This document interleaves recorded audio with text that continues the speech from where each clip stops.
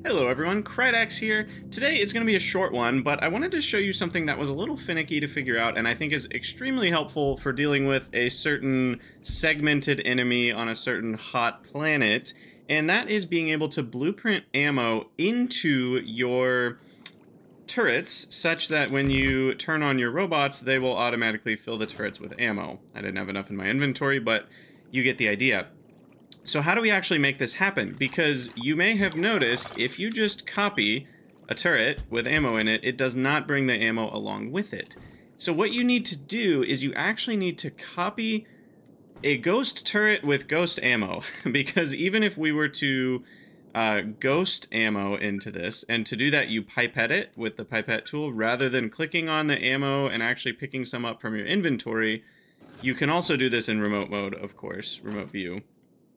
But you can take your, whatever rounds you want to use, piercing rounds or whatever, put them in there as a ghost, and even that will not copy, regardless of how you copy it, whether you do the real blueprint, the shift copy, or the regular copy, you'll notice it doesn't come with ammo. So what you have to do is you have to have a ghost turret, and then you have to put ghost ammo into that. Obviously, you can't put real ammo into a turret anyway. That just doesn't work. So you have to get your pipetted ammo, you put that, and you can do it in single clicks, by the way.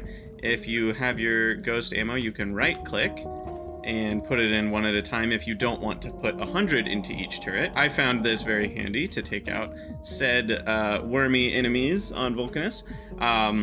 So a bunch of turrets with, just a little bit of ammo is enough.